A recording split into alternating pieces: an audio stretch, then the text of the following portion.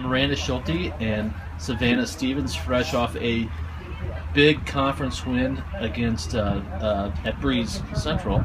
Let's start with you, Miranda. I think you struck out 12 through 6 innings, had 2 big hits. We were just talking a little bit about being a sophomore and stepping into a leadership role on the team. How does that make you feel, and do you accept that role? Yeah, I do. It's a big honor to know that people are looking up to me, and I always have to do my job to strike people out and play as hard as I can every game. Mm-hmm. Talk about your pitching today, and this was a big game for you guys because they were kind of on your heels in the conference standings, and I know that they really needed this win, so the pressure was on them to win it. But you guys came out with a vengeance. I mean, you guys played really hard. Can you go back to that doubleheader in Chester a few weeks ago where you got swept? Because I don't think you've lost since then. No, I think we have been pretty good since then, but we just didn't really come out ready to play. We underestimated them a little bit, but I think we have a lot better since then. Savanna, you guys learned a lesson from that? Yes, definitely. We have come out a lot stronger these past few games and ready to go. Savannah, in the 6th inning, I believe you hit a 3-run home run that kind of put the game away. It was 7-0 at that point. You finish up at 10-1.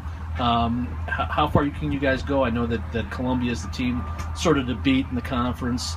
They knocked you out the regional semifinal last year, even though you guys had a really strong team last year. They're the team to beat. How far do you think you can go, and is the target on Columbia? Yes, definitely. I think we could go to state if we really worked hard and if we came out ready, and we just have to get past Columbia in the regional, and then I think we're smooth sailing.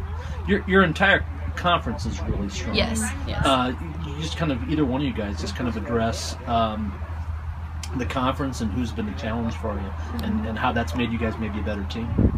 Yeah.